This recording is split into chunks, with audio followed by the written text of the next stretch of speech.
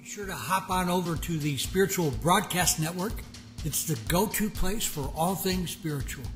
You'll discover internet television shows that you won't find anywhere else. You can also choose from hundreds of hours of spiritual documentaries and movies. You'll enjoy on-demand and live internet television programming 24/7.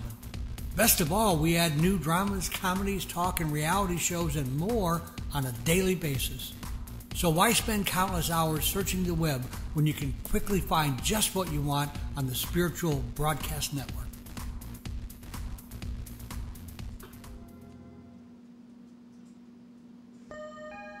Wisdom Through Action is a contemporary sea-influenced school teaching the work of personal inner development in the system brought to the Western world by G.I. Gurdjieff and P.D. Ouspensky.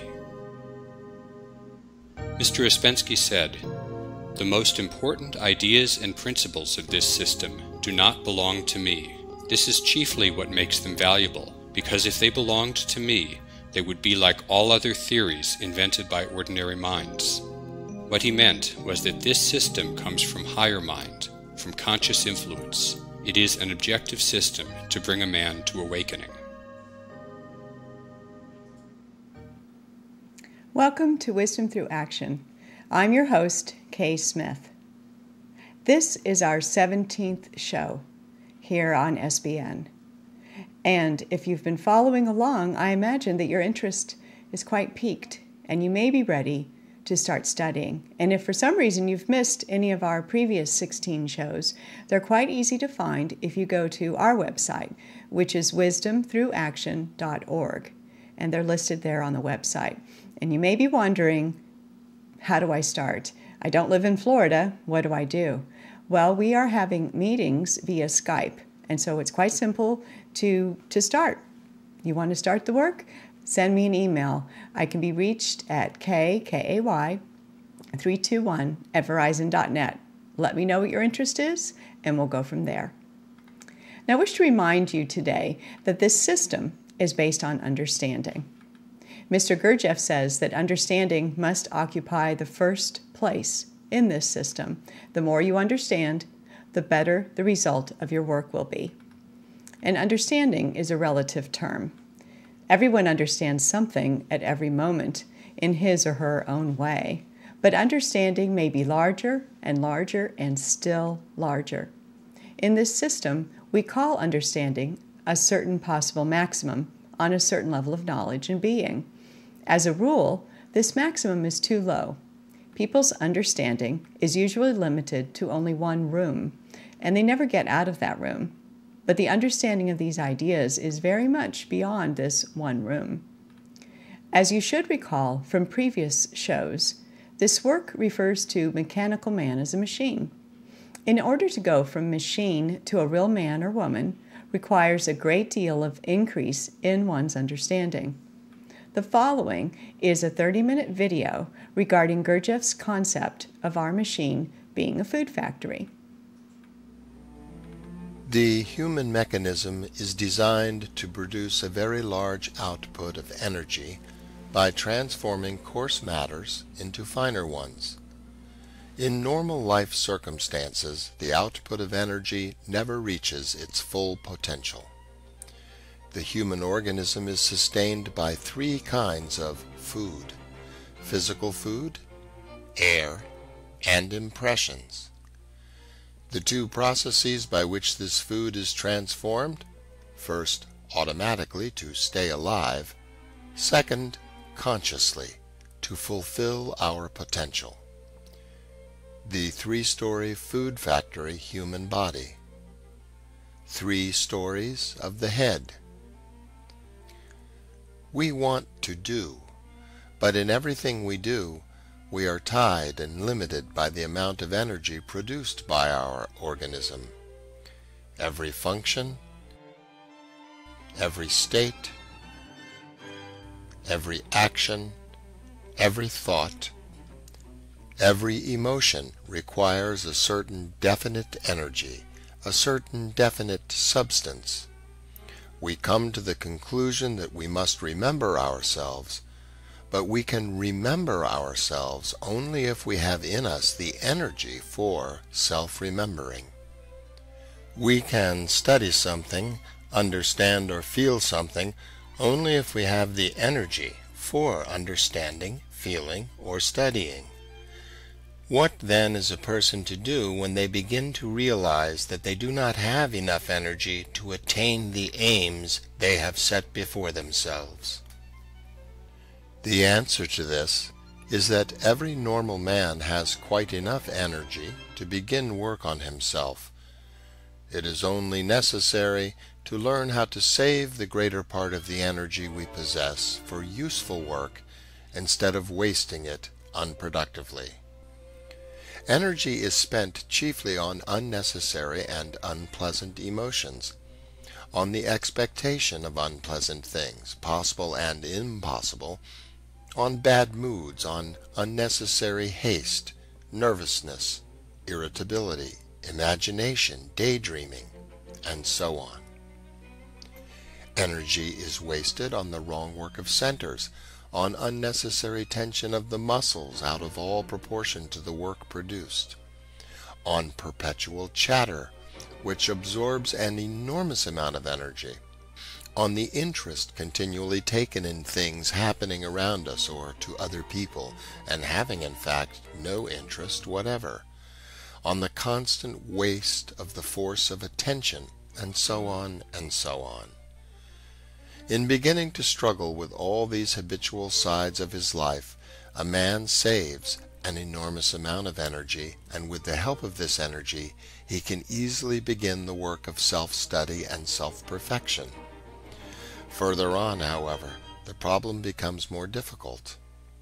Having to a certain extent balanced his machine and ascertained for himself that it produces much more energy than he expected, a man nevertheless comes to the conclusion that this energy is not enough, and that if he wishes to continue his work, he must increase the amount of energy produced. The study of the working of the human organism shows this to be quite possible. The human organism represents a chemical factory, planned for the possibility of a very large output. But in the ordinary conditions of life, the output of this factory never reaches the full production possible to it, because only a small part of the machinery is used, which produces only that quantity of material necessary to maintain its own existence. Factory work of this kind is obviously uneconomic in the highest degree. The factory actually produces nothing. All its machinery, all its elaborate equipment actually serves no purpose at all, in that it maintains only with difficulty its own existence. The work of the factory consists in transforming one kind of matter into another, namely, the coarser matters, in the cosmic sense, into finer ones.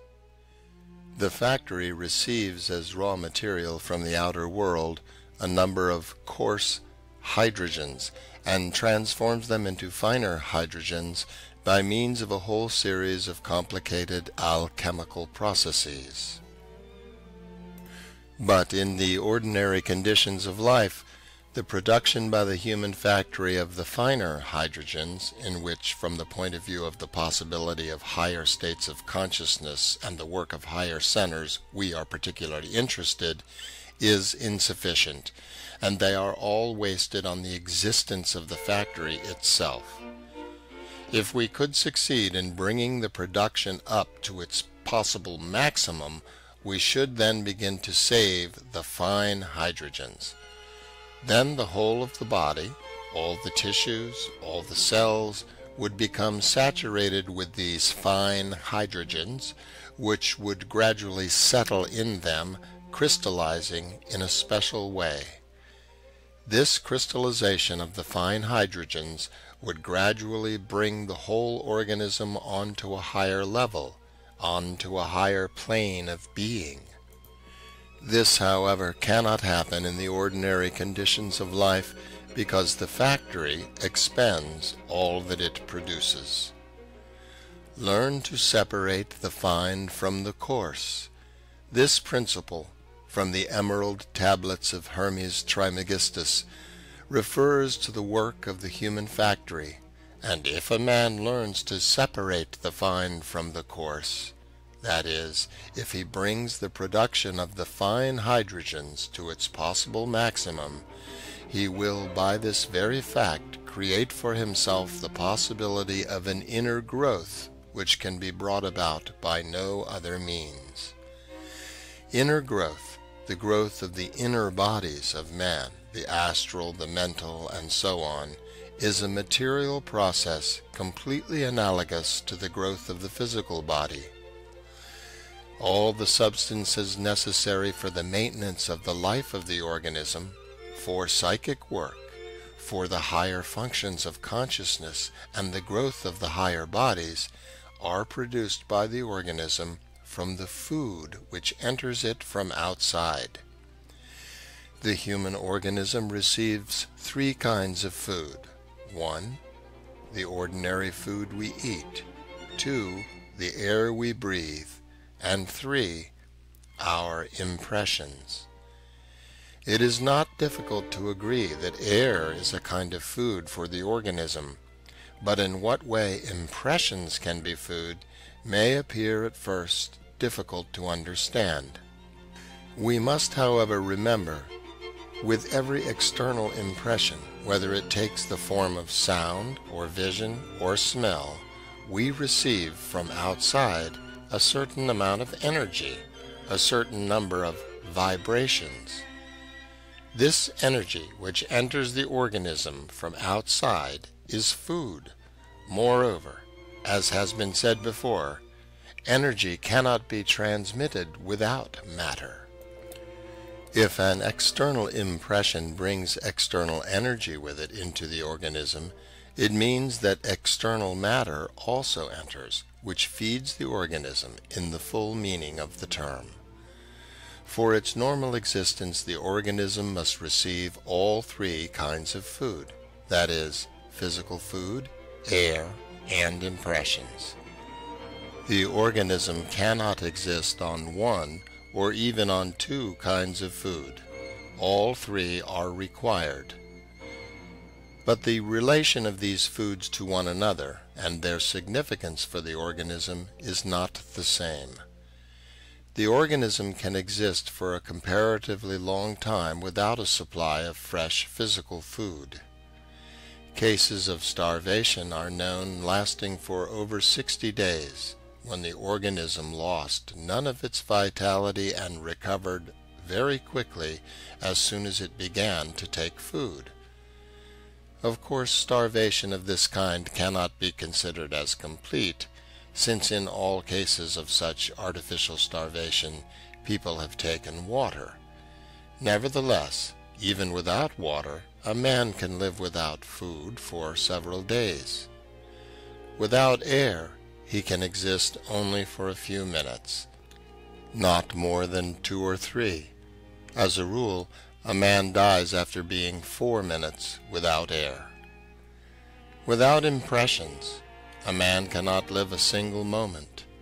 If the flow of impressions were to be stopped in some way, or if the organism were deprived of its capacity for receiving impressions, it would immediately die.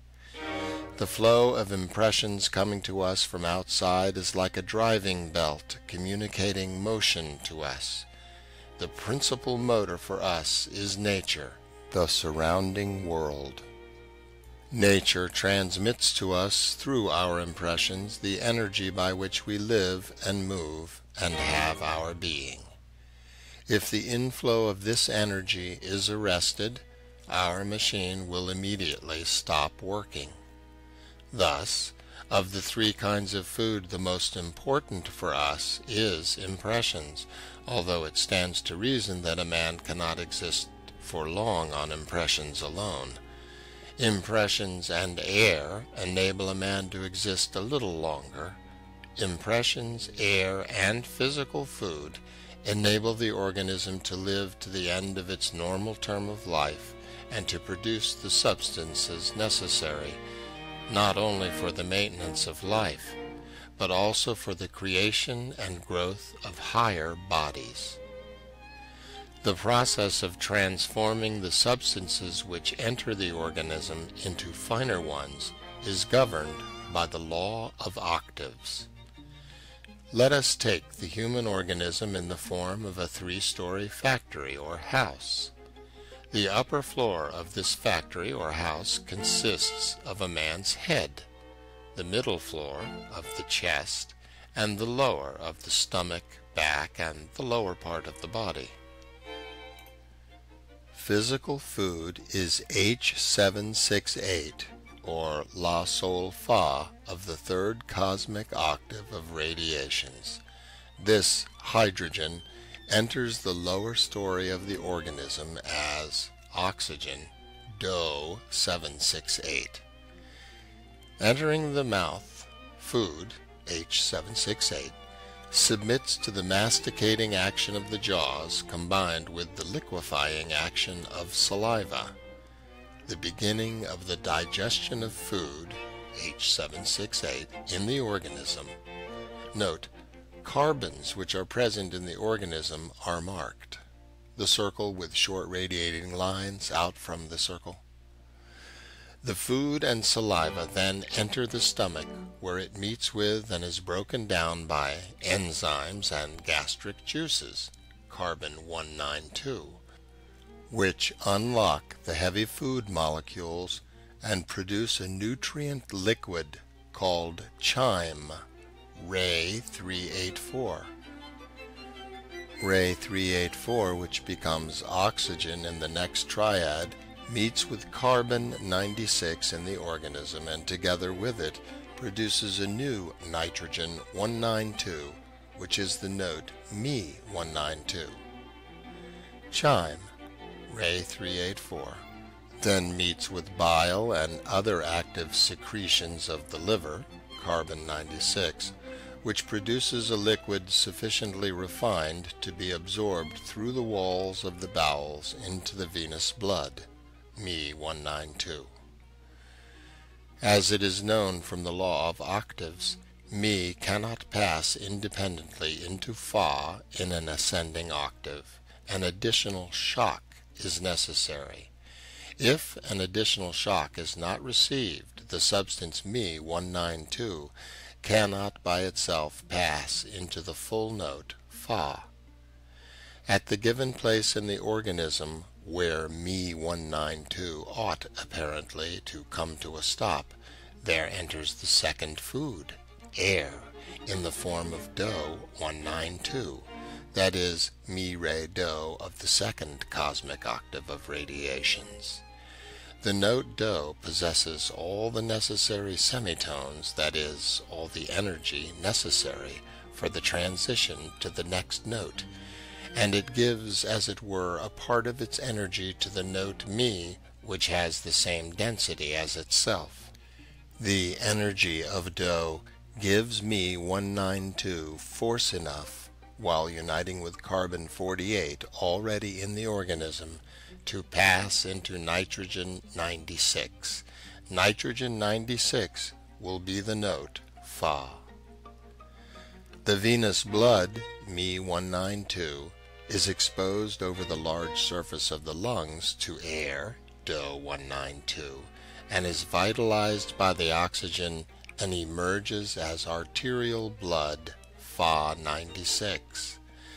Fa 96, by uniting with carbon 24 present in the organism, passes into nitrogen 48, the note Sol. Arterial blood, Fa 96, goes to the head, the brain, where it is acted upon by a certain principle, carbon 24, which activates it to the point where it can induce electric or nervous reactions in the cerebral cortex, producing thoughts, Sol 48.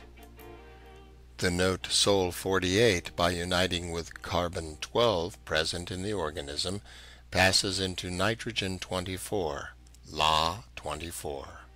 Thoughts, Sol 48, being refined still further by meeting with carbon 12, attitude, motivation, in the head, becomes the fuel of the nervous systems, controlling on the one hand motor impulses and on the other involuntary inner workings of the body, that is, energy by which man moves and acts.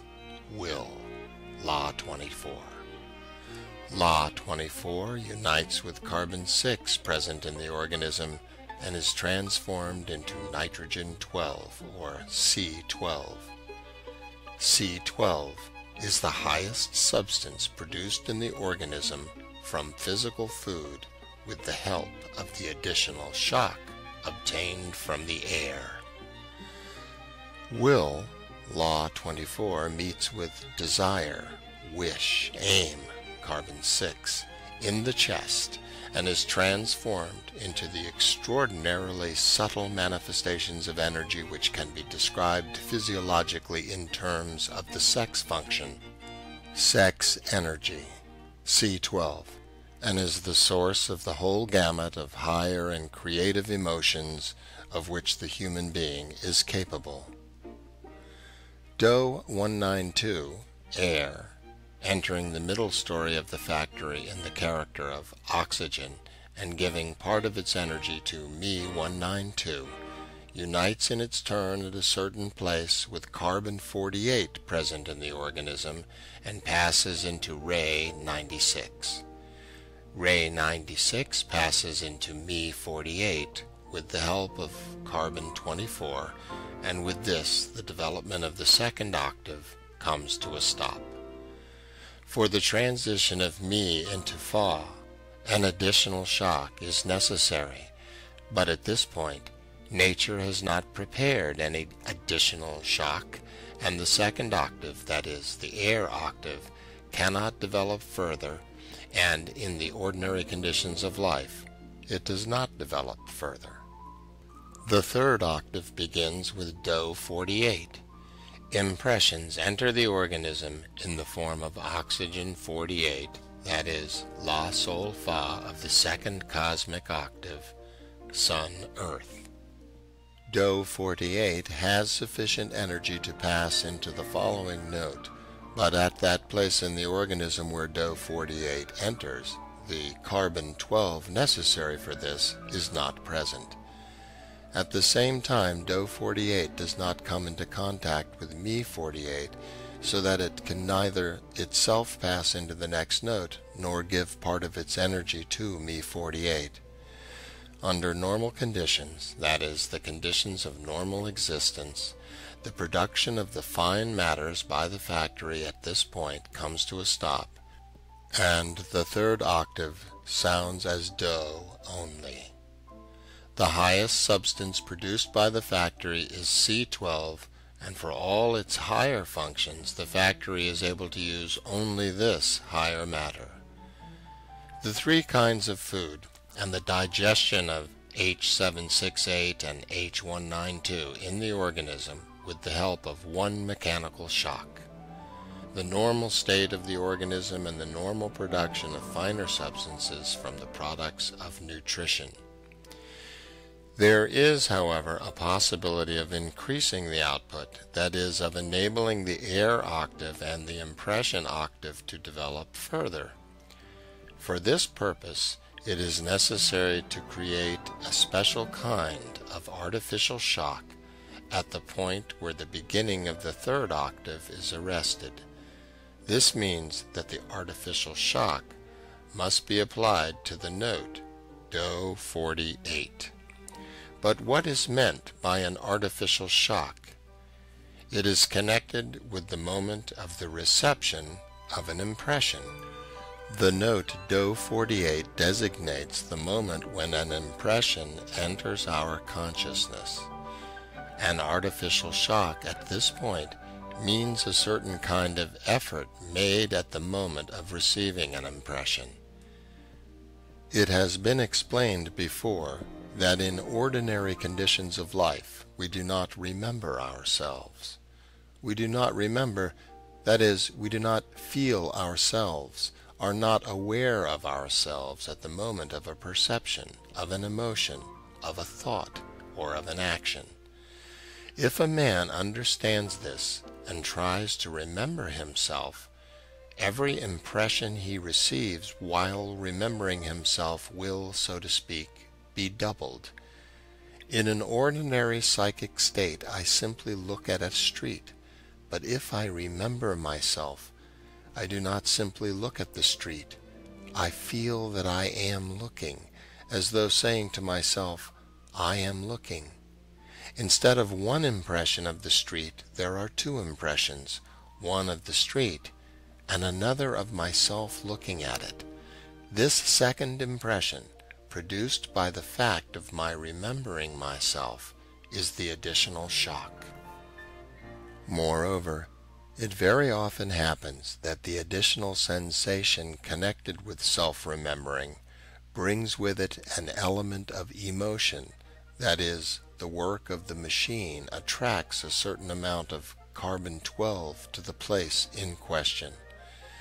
Efforts to remember oneself, observation of oneself at the moment of receiving an impression, observation of one's impressions at the moment of receiving them, registering, so to speak, the reception of impressions and the simultaneous defining of the impressions received. All this, taken together, doubles the intensity of the impressions and carries Do 48 to Re 24.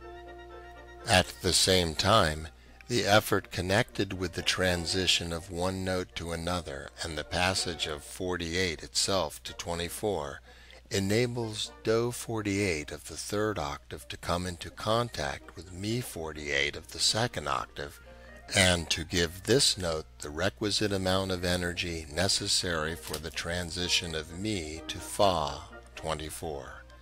In this way, the shock given to Do 48 extends also to Mi 48 and enables the second octave to develop. Mi 48 passes to Fa 24, Fa 24 passes to Sol 12, Sol 12 passes to La 6, and La 6 is the highest matter produced by the organism from air, that is, from the second kind of food. This, however, is obtained only by making a conscious effort at the moment an impression is received. It is necessary to understand what this means. We all breathe the same air. Apart from the elements known to our science, the air contains a great number of substances unknown to science, indefinable for it, and inaccessible to its observation. But exact analysis is possible both of the air inhaled and of the air exhaled. This exact analysis shows that although the air inhaled by different people is exactly the same, the air exhaled is quite different. Let us suppose that the air we breathe is composed of 20 different elements unknown to our science. A certain number of these elements are absorbed by every man when he breathes. Let us suppose that 5 of these elements are always absorbed. Consequently, the air exhaled by every man is composed of 15 elements. 5 of them have gone to feeding the organism. But some people exhale not 15, but only 10 elements. That is to say, they absorb 5 elements more. These 5 elements are higher hydrogens. These higher hydrogens are present in every small particle of air we inhale. By inhaling air, we introduce these higher hydrogens into ourselves, but if our organism does not know how to extract them out of the particles of air and retain them, they are exhaled back into the air.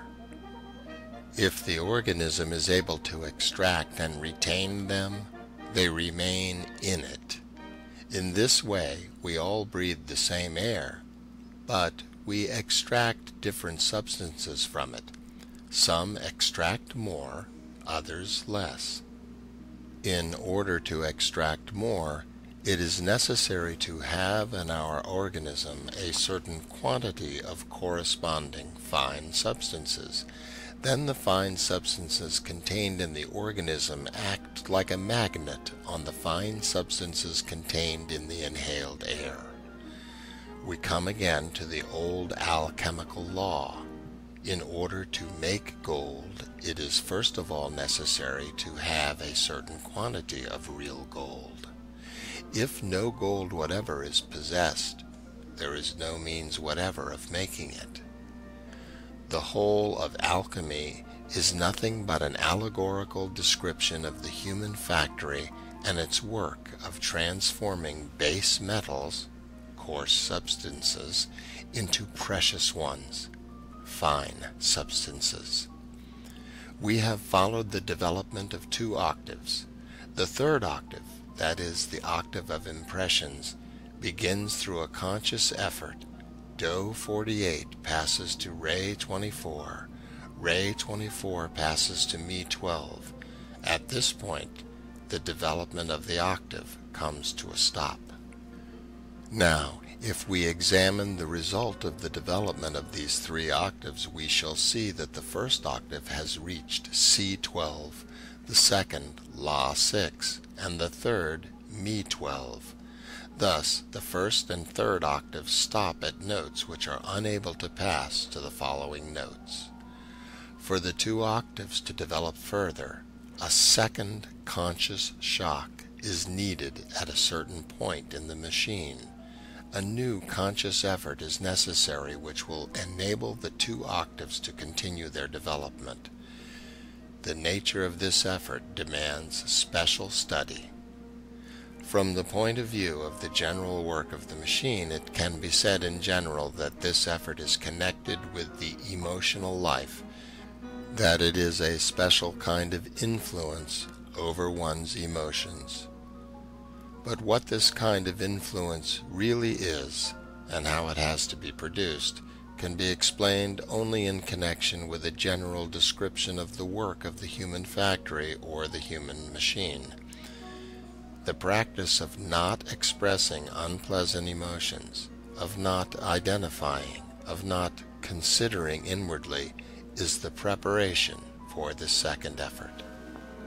If we now take the work of the human factory as a whole, we shall be able to see at the moments when the production of fine substances is arrested by what means we can increase the productivity of the factory. We see that, under ordinary conditions and working with one mechanical shock, the factory produces a very small quantity of the fine substances, in fact, only C12.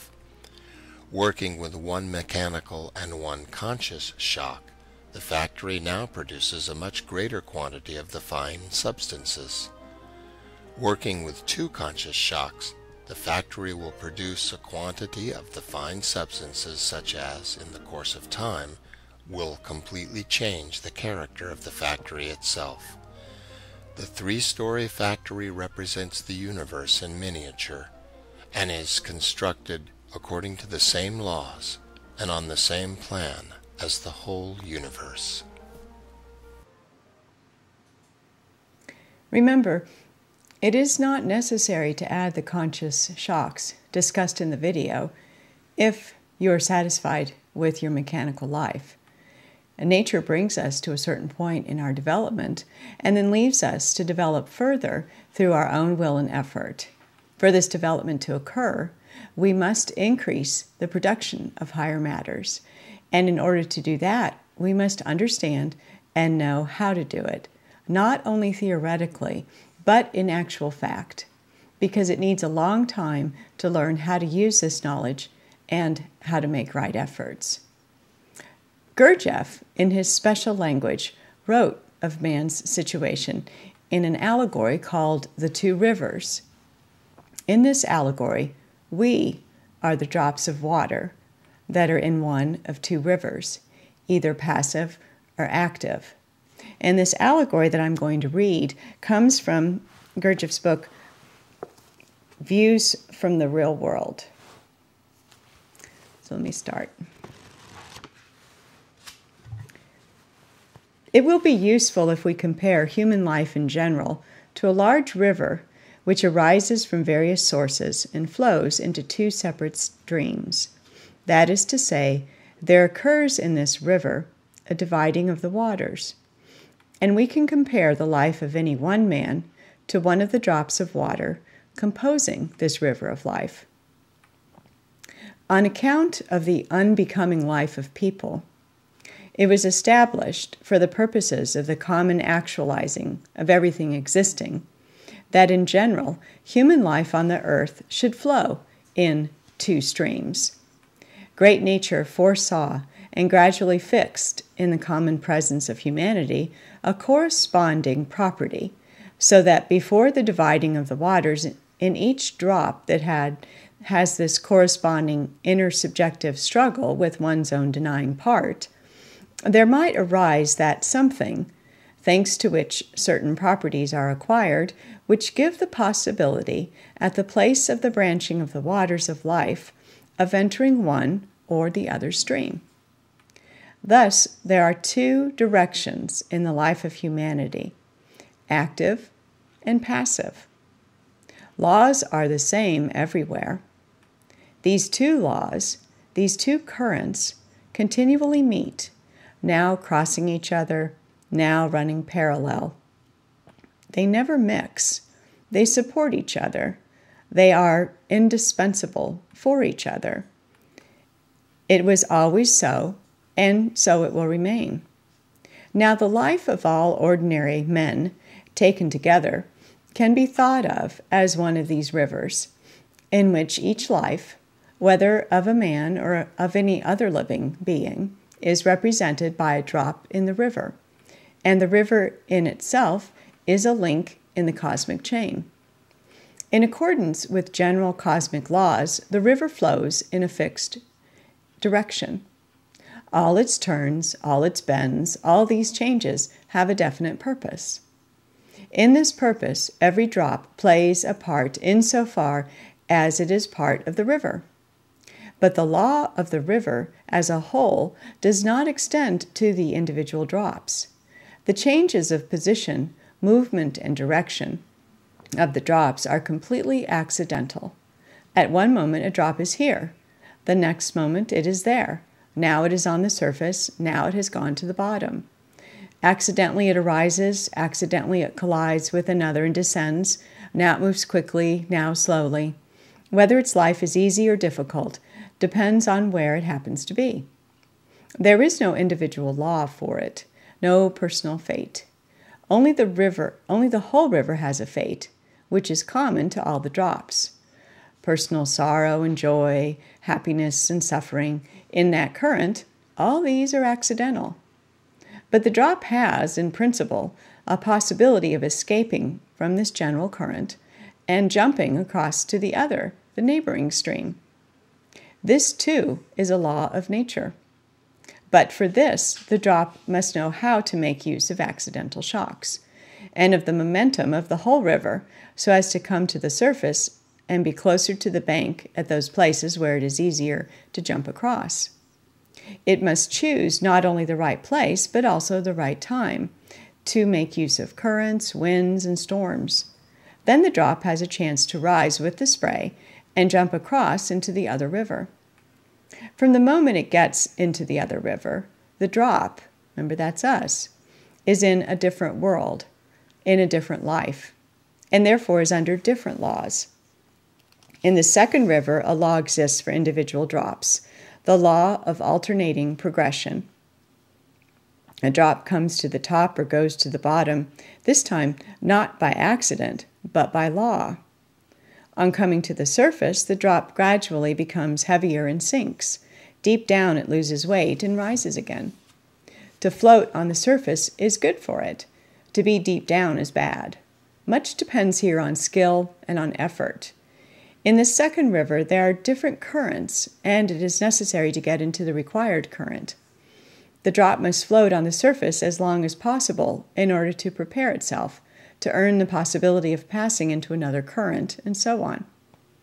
But we are in the first river. As long as we are in this passive current, it will carry us wherever it may, As long as we are passive, we shall be pushed about and be at the mercy of every accident.